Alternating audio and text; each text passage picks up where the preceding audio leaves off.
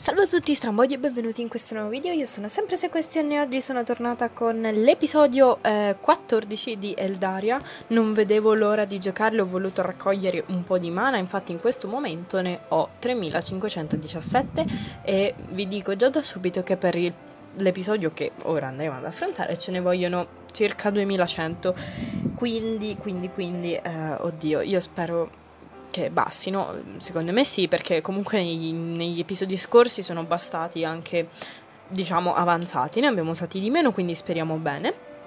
Ora lo so che sarà l'episodio 7 2.0, comunque niente, io direi di cominciare. L'altra volta ci eravamo lasciati con Nevra che comunque ci fa, per farci bere la pozione praticamente ci dà un bacio e io in quel momento impazzita completamente. Comunque anche se è sera, come potete notare dallo scenario, tecnicamente non ci sono problemi di sito come è stato per lo scorso episodio, infatti si carica tutto abbastanza velocemente, quindi boh, speriamo bene. Comunque, l'episodio 14 è il prezzo della conoscenza. Hai davvero problemi con questo ennesimo tradimento e non sono gli eventi futuri che ti aiuteranno a tornare alla vita normale al quartier generale. Lancia l'episodio. Allora, qualcosa non va? In tutto ciò eravamo andati a dirlo amico intanto. Renderla partecipa della mia ira. So a cosa serviva la pozione, mi è stato detto tutto. So benissimo che non serviva a rendere opaca la mia presenza, ma a far sì che i miei genitori e i miei amici mi dimenticassero. Quello che mi disgusta di più è il fatto che abbiate cercato di nascondermelo. Sono stata trattata come un idiota ancora una volta. Segui, io... No, stai zitta, davvero, evita di tirare fuori ancora una delle tue patetiche scuse riguardo la sicurezza dei membri del quartier generale, la tua sconcertante paranoia o chissà che cosa. Nevra l'ha fatta al tuo posto. E ti confesso che non è stato molto convincente. Dopo aver vomitato tutta la mia collera, diedi le spalle a amico e la lasciai lì sola, senza darle la minima possibilità di spiegarsi. Con il senno di poi mi resi conto di aver fatto bene. Lo stato in cui ero non mi avrebbe permesso di essere obiettiva di fronte al suo discorso. Accidenti, ma che razza di mondo è questo? Mi sento davvero un idiota. Ho dato loro fiducia ancora una volta. Come ho fatto a non capirlo prima? Me ne torno in camera, non ho voglia di parlare con nessuno. Questa è la mia camera? Sì. Ero da poco in camera quando qualcuno bussa alla porta. Chiesi chi fosse, ma senza aprire. Era Nevra insieme a amico. Ovviamente mi hanno chiesto di aprire per discutere in maniera un po' più calma di tutta questa faccenda, ma ho rifiutato. A parte che non mi va di vedere nessuno, ma non sono ancora abbastanza calmo per poterne parlare. Ho chiuso la porta a chiave e sono andata a rannicchiarmi sul letto, per non sentire le loro voci dietro la porta. Mi sono messa dei cuscini sulle orecchie. In tutto ciò vi ricordo, se la mia voce è troppo lenta mettete la doppia velocità e che c'è il pinguino che mi accompagna e che quindi non... insomma, questi disturbi di soffio sono dovuti a questo. Ok, per favore sparite in fretta. Trascorsero alcuni giorni e per dirla proprio tutta restai isolata, non avevo voglia di vedere nessuno, non riuscivo a digerire questo ennesimo tradimento. Mi sento persa, ma guardiamo in faccia la realtà. Restare chiusa in camera non è la soluzione, anzi non serve proprio a niente, devo riuscire ad essere più forte di tutto questo. Forse sono arrabbiata con alcuni membri della guardia scintillante, ma i membri della guardia di El, loro non hanno niente a che fare con questa storia. Con i membri della guardia scintillante? Perché? Non mi ricordo, oddio. Non devo dimenticare che Icar non sembrava sapere della pozione.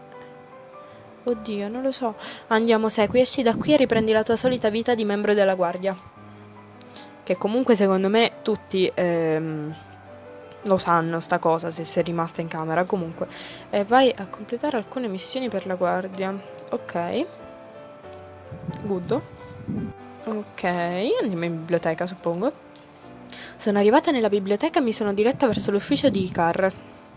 Oh, Segui, che ti è capitato in questi ultimi giorni? Non ti ho vista molto in giro e per quanto ne so non eri in missione. No, ero un po' malata. Penso che sia meglio mentire, non credo sia al corrente di quello che è successo. E poi questa storia riguarda solo me e i diretti interessati. Stai meglio, spero. Ci provo. Non esitare a riposarti un po' più a lungo se ne hai bisogno, non siamo mica dei tiranni. Non è che per caso avresti una missione per me? Certamente, vado a dare un'occhiata. La nostra squadra di pulizia è allo stremo, parecchi membri si sono ammalati, deve davvero esserci qualcosa di brutto che circola in questo momento. Brr, ti spiacerebbe? No, ma perché me lo chiedi? Certa gente è spesso reticente a mettersi a fare le pulizie, per loro è spesso considerato un onere della vita di tutti i giorni. Non esistono lavori di serie B. Ben detto, allora puoi fare un salto da Karen, per oggi è lei che rimpiazza il loro capo. Ah, è vero che lei detesta la sporcizia. In più, adesso che ci penso, è vero che i corridoi e i giardini del quartier generale sono sempre di una pulizia estrema. Non avevo mai pensato a tutto questo aspetto della guardia di Elle. Dovrei dar loro una mano più spesso. Ok, oh ecco Karen. Ehi Karen! Oh ciao, sei qui, che fai da queste parti? Icar mi ha detto che la squadra di pulizia aveva bisogno di rinforzi. In effetti, siamo di fronte a un'ecatombe. Che cosa è successo? Tienilo per te, ma hanno fatto un po' troppa baldoria in questi ultimi tempi e non riescono a tenere il ritmo. Cavolo, non è un atteggiamento molto serio. Assolutamente, ma in fondo non è un mio problema. Che cosa devo fare quindi? Ad esempio, bisognerà fare le pulizie nei corridoi e passare lo straccio nella mensa. E poi che altro? Vedremo in base a come te la caverai. Ok, mi sta bene. Ok, corridoio. Ci siamo. Cominciamo da questo corridoio. Bene. Scopa passata. Ora passo un po' lo straccio. Il tappeto come lo pulisci con lo straccio? Poi si zuppa tutto. Questo tappeto è davvero un incubo per chi vuole fare le pulizie correttamente. È quello che stavo dicendo io. Andiamo, ricominciamo da capo a pulire questo corridoio. Di questo passo non finirò mai. Ehi, non ti lamentare, io ho fatto l'altra metà. Quindi anche tu sei nella squadra di pulizie? Esatto, Karen mi ha assunto per oggi. Ah, non mi stupisce. Ok. E devo... Ah, se ho finito vado in mensa allora, penso. Ho messo tutte le sedie sui tavoli prima di passare la scopa e di lavare per terra. Mi ci è voluto un'eternità, sono proprio contenta di aver finito. Finito, ora torno da Karen. Yay! Karen che non c'è? Missione compiuta, capo. Perfetto, ci hai davvero dato una mano, molte grazie. Hai bisogno di altro? No, va bene così, non vorrei rubarti altro tempo, ma grazie lo stesso. Ok, perfetto. A più tardi. Che strano, non mi ha chiesto nulla a proposito del mio litigio con Miko. Si direbbe che per una volta non sappia nulla. Mamma mia, sono tutta appiccicosa, farei bene ad andare a farmi una doccia. Come la capisco, questi giorni, mamma mia, c'è troppo caldo. Dopo andrò in biblioteca per leggere un po'. Oh, mamma mia, che caldo, che caldo, che caldo. Quando è che finisce agosto? Sono tornata nella mia camera prima di andare nelle docce comuni. Passarono 3 giorni e intanto io riprendevo a poco le mie attività come membro della guardia di Elle. Diedi diverse volte una mano agli esperti del pulito della guardia di Elle. Erano davvero gentili e la cosa mi faceva stare bene. Avevo avuto la sfortuna di incrociare Nevra in un corridoio. Ha cercato di parlarmi, ma ho rifiutato. Ma no, povero. Non ero ancora pronta a perdonarli e penso che non lo sarò mai. Tuttavia, dopo aver discusso della situazione con Leftan, comprendo un po' meglio le loro ragioni. Cosa che ho discusso con Leftan? Quelle che non tollero sono le loro menzogne, per l'ennesima volta. E posso ancor meno perdonare i metodi utilizzati per forzarmi a bere quella maledetta pozione. Excuse me? Il fatto che io non avessi altre possibilità resta più di un semplice dettaglio. In un certo senso, qui sono una prigioniera. Mi sembra un po' che tu stia esagerando. Esagero? Non posso ritornare a casa mia, non ho il diritto di prendere le decisioni che mi riguardino e nessuno si fida di me. Io questa situazione la chiamo prigionia. Non puoi tornare a casa tua perché siamo incapaci al momento di rimandartici e poi questo implicherebbe dei notevoli sacrifici da parte nostra. Mi lascerete andare ad altrove su Eldarya, presso FIVERR per esempio. Dunque resto vostra prigioniera. Ma no, ti lasceremmo andare se tu lo volessi e se fossimo certi che saresti al sicuro. Davvero? Davvero? Ma non ti nascondo che questa possibilità non mi piace molto, non voglio che tu vada lontano da qui. Sarei potuta fuggire da qui. Non penso che avresti resistito a lungo, sola in questo mondo che non conosci. È vero, ha ragione, per questo motivo non ho mai pensato davvero a quest'idea. Leftan, non so se tu ti rendi conto di quello che mi hanno fatto. Ho perso tutto. La mia famiglia, i miei amici, la mia vita, effettivamente è una cosa molto triste. Anche se un giorno dovessi ritornare a casa mia, cosa ci troverei? Niente. Nessuno si ricorderebbe di me o della mia esistenza, non esiste più alcuna traccia della mia esistenza sulla Terra, o forse mi sbaglio. E così, quell'incantesimo ha l'effetto di cancellarti fisicamente come psicologicamente dalla memoria di ogni umano che ti abbia conosciuta o che abbia sentito parlare di te. L'avevo capito benissimo, non c'è bisogno di rigirare il coltello nella piaga. Sono come morta per il mio mondo.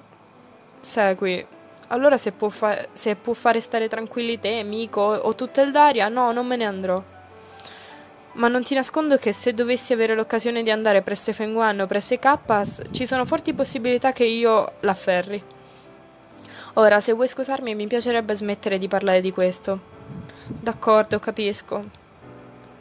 Non esitare a venirmi a parlare quando ne avrei voglia.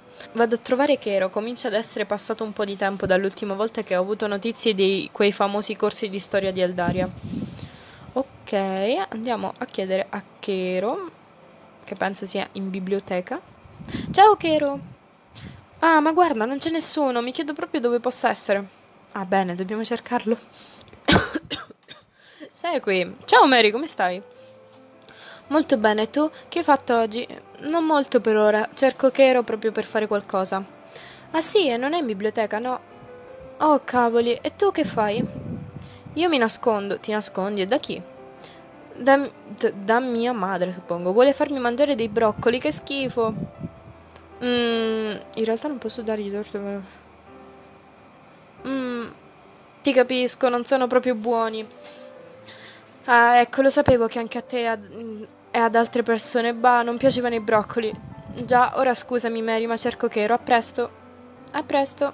Ok. Ehi, Aleia, non è che per caso hai visto Kero? Spesso in biblioteca, con il naso ficcato nei libri, non c'è? No, non c'è. Cavoli, non posso più aiutarti. Non ho nessuna idea di dove possa essere. Non ti preoccupare, grazie lo stesso. Non ne ho idea. Dov'è? Oh, Crom, hai per caso visto Kero? Allora, innanzitutto si inizia con il dire buongiorno e poi si possono fare delle domande, va bene? Mi dispiace, buongiorno. Ti rivolgi alle persone sempre così, tipo, ehi, mica hai visto Tizio? Di solito, sì? I tuoi genitori ti hanno davvero educata bene, complimenti. Crom, non ho potuto fare a meno di pensare ai miei genitori, al fatto che avessero senza dubbio dimenticato che a un certo punto si erano trovati a dover educare una figlia. Sei qui, tutto bene? Perché piangi? Cosa? Non sto mica piangendo. Se non stai piangendo, allora uno dei tuoi occhi lo sta facendo per me. Oddio. Ho asciugato una lacrima che stava scendendo sul mio viso. Accidenti, non pensavo che le mie emozioni mi avrebbero invaso in questo modo. Poverella, però effettivamente. Ho fatto una smorfia triste. È arrivato il momento di prendermi un po' gioco di lui. La colpa del tuo commento era che era talmente crudele. Raccontala a qualcun altro, so bene a cosa stavi pensando. Allora, buongiorno, milord. Avrebbe lei per caso visto, per il più straordinario e fortuito dei casi, Sir Keroshen? Mi duole risponderle negativamente, ma non ho visto Sir Keroshen degli unicorni da queste parti. Accidenti, ma dov'è? Va bene, grazie lo stesso.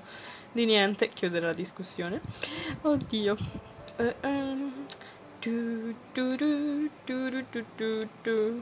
Non c'è nessuno, ma non so dove sono.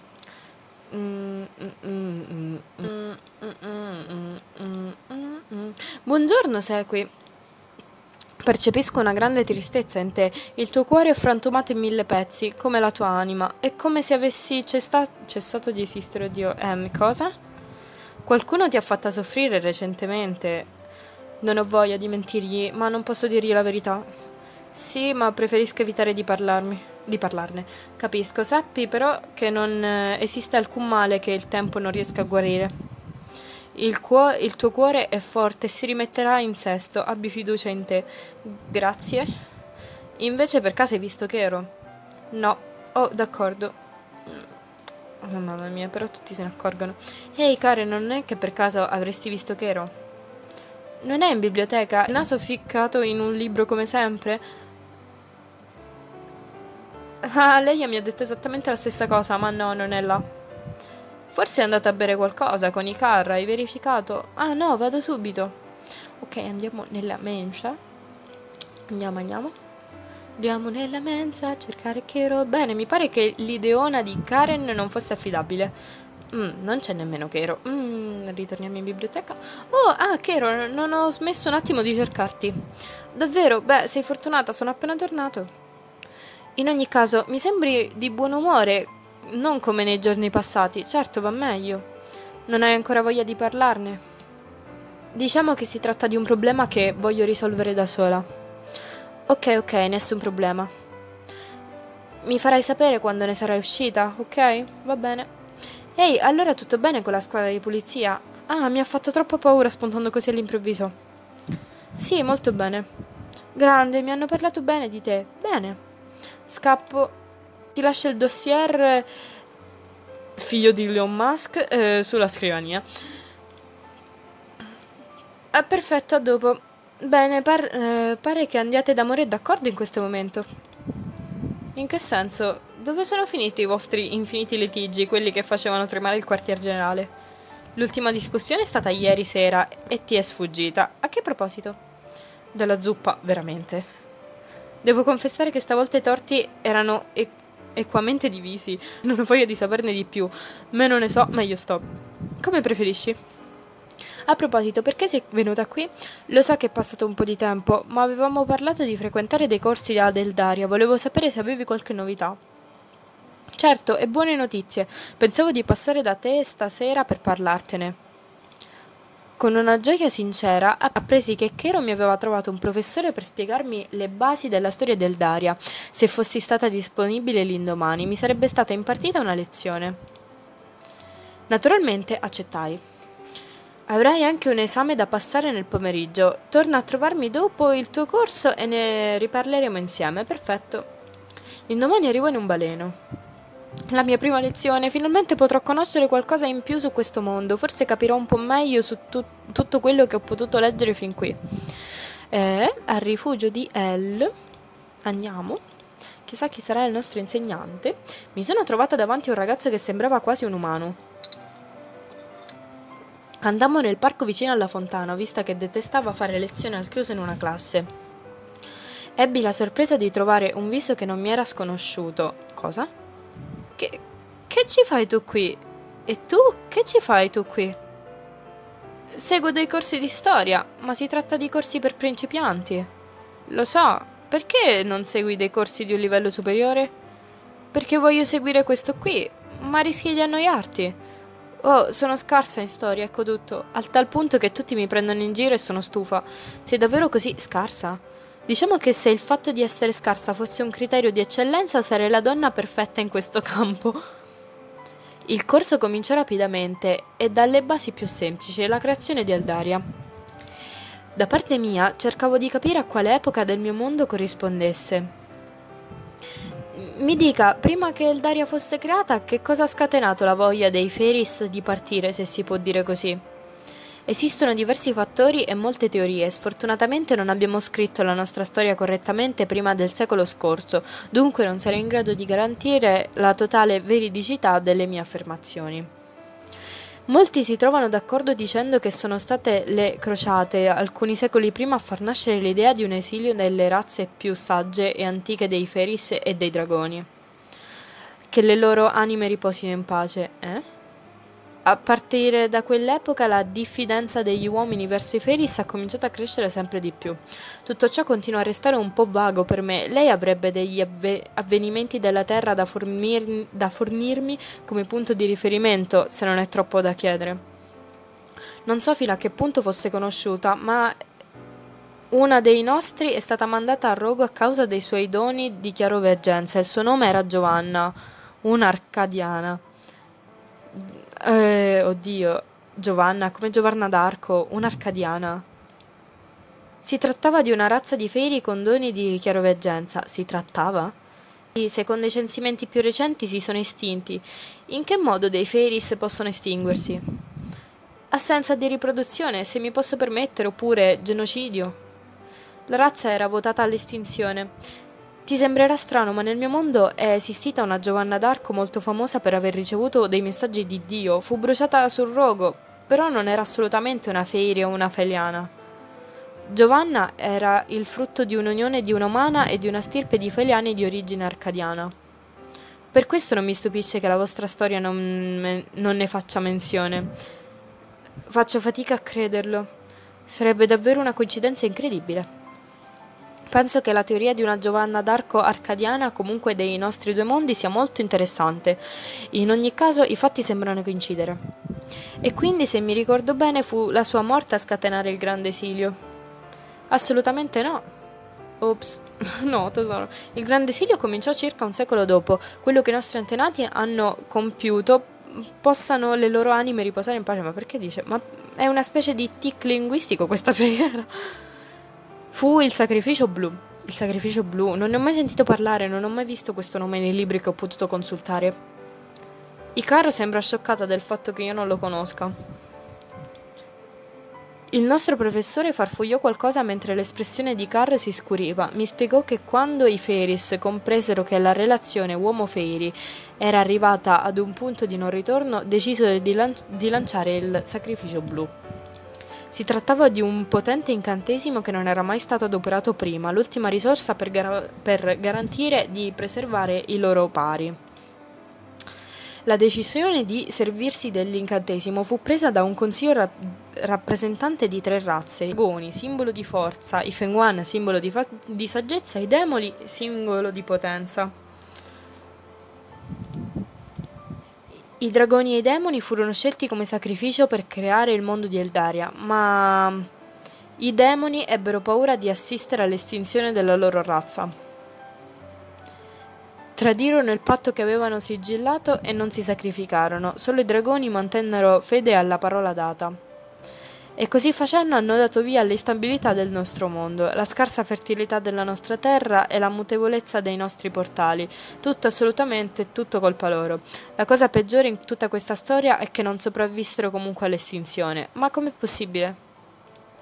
Forse potrei pensare che si trattò una becera vendetta da parte della nostra razza, ma molti dei nostri antenati, accecati dalla rabbia all'idea della sacralità della parola data non fosse stata mantenuta, li cacciarono e li uccisero fino all'ultimo esemplare. Delle 3 grandi razze oggi non ne resta che una sola, i Fenghuan. Come, scusi? I dragoni sono tutti morti.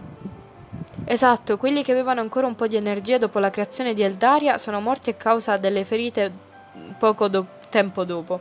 Ma i portali si aprono con loro. Più o meno, diciamo che quelle che noi chiamiamo cosa di dragone sono che oggetti rari che noi abbiamo chiamato così per non dimenticarci di loro. Anche se un frammento d'osso di un vero dragone è indispensabile per l'apertura di un portale. Che casino! Io pensavo di dover cacciare un dragone, eccomi di nuovo al punto di partenza. Domanda forse stupida, ma i Fenghuan non avrebbero potuto sacrificarsi al posto dei demoni? No, benché siano oggigiorno una delle più potenti razze di Fairy, non erano nulla se paragonate ai dragoni o ai demoni. Il loro sacrificio sarebbe stato come gettare una goccia d'acqua in un oceano della dimensione dell'universo, senza voler troppo esagerare, d'accordo. Ma la nostra ora è passata così in fretta, mi ritrovo a dover cambiare i miei piani, signorine. Non c'è problema, grazie di averci dedicato un po' del tuo tempo. Il nostro insegnante è andato via e ho approfittato per discuterne con Icaro. Non ero assolutamente al corrente di tutta questa storia. Come ti è stato detto, fino al secolo scorso non eravamo proprio buoni studiosi della nostra storia. Abbiamo dei testi un po' qui e un po' là, ma la parte più consistente resta la tradizione orale, posso capirlo. Nel tuo mondo succede la stessa cosa? Non proprio, siamo riusciti a ricostruire una notevole parte della nostra storia. Certamente alcuni episodi restano sconosciuti o oscuri a seconda dei paesi, delle regioni o delle epoche. Ma è vero che oggigiorno abbiamo talmente tanti mezzi di comunicazione che è difficile che un'informazione sfugga o non sia annotata per quanto irrilevante possa essere. Le spiegai rapidamente il nostro livello tecnologico, i computer, internet, persino la televisione e tutto quello che questi strumenti implicavano. Era davvero impressionata nell'ascoltare tutto ciò. Immaginando Icaro, che non era mai uscita da Eldarya, avere a che fare con la tecnologia umana, scoppiai a ridere. Ma è assurdo, non riesco a crederci. Ora capisco meglio il tuo disagio nei confronti della nostra magia. La vostra tecnologia, questa è davvero magia. Si tratta piuttosto di scienza. Non riesco proprio a capacitarmene. Mi stai dando un sacco di spunti per dei romanzi fantastici. Seguiti, ti piacerebbe parlarmi ancora del tuo mondo alla prima occasione? Volentieri. Vado da amico per raccontarle tutte queste cose, non mi crederà mai. Scatole in cui si vedono le persone muoversi e nelle quali si sentono parlare, roba da pazzi. È andata via parlando fra sé e sé, che tipa. Ma non ho ancora finito, devo andare da Chero al riguardo questo esame. Mi domando di che cosa si tratti. Ok, andiamo da Chero. Suppongo ci facciano delle domande su quello che abbiamo appena ascoltato. Ciao Chero. Ciao, segui. Allora, la tua lezione com'è stata? Molto istruttiva. Sono stata stupita di trovarci anche i car. Silenzio, mi raccomando, non parlarne, perché mai? Certo, è un vero complesso per lei. Non bisogna mica farne una malattia. Lo so, ma fa parte del suo carattere. Per lei è difficile accettare che ci siano dei campi che non padroneggia alla perfezione, anche se poi sono tanti. Dovrebbe essere un po' meno esigente, no?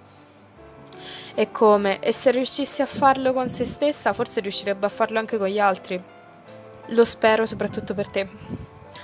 Grazie. Bene, in fondo io sono venuta a trovarti solo per parlare di questo famoso esame. Ah sì, e si tratta di mettere alla prova le tue capacità, te l'ho già spiegato. Perfetto, ora devi sostenere il tuo primo esame direttamente legato alla tua guardia. Visto che è la prima volta che giochi a questo episodio, dovrai sostenere l'esame legato alla guardia d'ombra. Ma stai tranquilla, in occasione del tuo replay libero ti lasceremo la possibilità di ricominciare questa partita dall'episodio o di sceglierne un altro. Queste sequenze ti permettono di sbloccare i dialoghi supplementari, ma non è essenziale alla storia. Ti offriamo anche la possibilità di variare il tuo episodio da un replay a un altro. Ok, compi il tuo dovere e rendi fiero il capo della tua guardia. Ok, seguito. I membri dell'ombra sono inviati a convalidare le loro competenze in agilità e rapidità. In questo genere di prova rischio seriamente di impantanarmi. Questo lo vedrai, ma se può tranquillizzarti, l'esame ti permetterà di trovare una via di miglioramento. D'accordo, dove si terrà l'esame? Pare che il luogo di ritrovo sia lo scantinato. Ok, quindi andiamo allo scantinato. Wow, io non c'entro mai qua. C'è qualcuno nello scantinato? Ehi, segui, che ci fai da queste parti? Vengo a svolgere il mio esame. Oh, come me! Sai chi ci interrogerà? Beh, Nevra, che domande. Accidenti, vuol dire che dovrò parlargli. Dovrebbe arrivare qui fra poco. Ha approfittato della mia presenza per prendersi una piccola pausa. Gli esami sono così faticosi? No, ma è qui dall'inizio della giornata, quindi aveva bisogno di prendere un po' d'aria. Lo capisco. Nevra è arrivato qualche attimo dopo e si è stupito vedendomi. Dopo una rapida discussione ci ha spiegato come avrebbe funzionato l'esame. Vi presento Shaitan, per chi non lo conoscesse ancora. Che carino il suo famiglio. Ho fatto un salto all'indietro l'ultima volta che ho visto una di queste creature e mi ha attaccato. Non aver paura, Segui, non è quello che pensi. Penso soprattutto che si tratta di un black dog. Un black gallo trot, per la precisione. Perché hai portato questa cosa qui? Questa cosa, come dici tu, è il mio famiglio. Che cosa? Ma è bellissimo! I galli trots sono dei famigli la cui formazione è incompleta e si avvicinano molto ai black dog. Ecco spiegato il loro nome. Se preferisci si tratta di un'anomalia genetica. È caldamente sconsigliato tenere un gallitrot come famiglia, sono troppo instabili. Shaitan non mi ha fatto mai nulla. Vogliamo parlare del tuo... Oddio, un attimo del tuo occhio. Oddio, gli ho fatto perdere l'occhio. Oddio, talvolta bisogna fare dei sacrifici quando si vuole qualcosa di eccezionale. Non ci credo, ma in che modo? Silenzio, davvero. Taci potrebbe stare a parlare del suo falso famiglio. Cosa? È un vero famiglio. Per ore intere. Non mi interrompere, Nevra. Che caratteraccio, non scherza mica. Mi piacerebbe sostenere il mio esame il prima possibile. Ho 1000 altre cose da fare. Avrete tutto il tempo per amoreggiare dopo. Cosa? Hai davvero un carattere... Oddio, hai davvero un carattere di merda, sai? Dunque, dovrete affrontare Shai per uscire da questa stanza. Hai già avuto modo di osservare quanto siano agili e rapidi i Black Dog. Sappi che la mia piccola meraviglia è anche particolarmente feroce. Ma perché allora le parolacce le censurano se merda non l'hanno fatto? Nevra si è paralizzato davanti all'arcata che conduce alla prigione e Shaitai è ai piedi delle scale. Karen si è messa in posizione di attacco. Shaitai l'ha attaccata rapidamente, ma con qualche mossa è riuscita a raggiungere le scale. Sempre agilissima, sorellina. Grazie, ha l'aria di essere molto fiera di sé. La bestiola mi si è avvicinata, tremo. Sei qui, non aver paura, lui lo percepisce, è più facile a dirsi che a farsi. Ho continuato ad indietreggiare fino a quando non ho toccato uno dei muri della stanza, mi sento in trappola, che fare? Oddio, passare a sinistra del Gallitrot. Nell'attimo in cui mi attacca io filo a sinistra e mi ritrovo ancora un muro di fronte. Che diamine, non mi lascia andare. Cercare di ingannarlo. Non riuscirò a sconfiggerlo frontalmente, devo cercare di attirarlo da un'altra parte. Ho tolto la giacca e l'ho lanciata in direzione della bestia. Ci si è avvicinata contro per farla a brandelli. No, povera giacca, la strada è sgombra. Ho fatto una corsa fino alle scale. Evviva! Complimenti, non è stato facile, ma hai raggiunto l'obiettivo. Molto bene, Karen, ma ricordati di non adagiarti sugli allori. Posso andare? Sì. Segui, l'idea era buona, ma bisogna che ti alleni, per davvero. D'accordo, ma non è stato un po' leggero come l'esame? Si tratta di un piccolo test periodico, serve a verificare quali sono i punti deboli del candidato per aiutarlo a migliorare, ok? Invece ho potuto notare che sei davvero veloce, non credevo. Sono sempre stata brava nella corsa. Capisco, in ogni caso è una qualità eccellente. Posso andarmene anch'io? Sì, seguito. Segui, sì, oddio. Ero sincero, lo sai. Quando ti dicevo che avrei voluto che il nostro primo bacio avvenisse in un'occasione diversa, oddio. Nevra, non ti sei mai detto che probabilmente io non avrei mai voluto baciarti? No, ma che stai dicendo? Voglio dire, se mai avesse dovuto esserci un primo bacio. Oddio, mi sono espresso male. Voglio solo che tu non mi detesti. Cosa adorabile. So che stai arrabbiata con me, con la guardia scintillante, con tutti noi, ma ti chiedo solo di non avercela con noi per sempre. Non so che fare. Sono combattuta, non tollererò sicuramente mai quello che mi ha fatto, ma allo stesso tempo, dopo aver parlato con Leifstan, ho capito che non aveva riflettuto e soprattutto che non aveva scelta. Lasciami un po' di tempo. Avrai tutto il tempo di cui hai bisogno. Oh, si è avvicinato per darmi un bacio sulla nuca. Sulla nuca? Sulla nuca? What the fuck? Ovviamente lasciarlo fare. Mi sento in colpa. Non immagini nemmeno quanto. Sono uscita dalla stanza. Che strano vedere Nevra in questo stato. Devo ammettere che la sua reazione mi ha molto turbata. Bene, tornerò alla mia stanza. Non ho molto altro da fare. E niente, io direi che per questo episodio è tutto. Oddio, è stato bellissimo. Comunque, dai, io direi che si può staccare qui. Quindi se il video vi è piaciuto lasciate un mi piace, commentate, condividete il video, passate sempre dalle mie pagine ovviamente e iscrivetevi al canale. Ciao a tutti!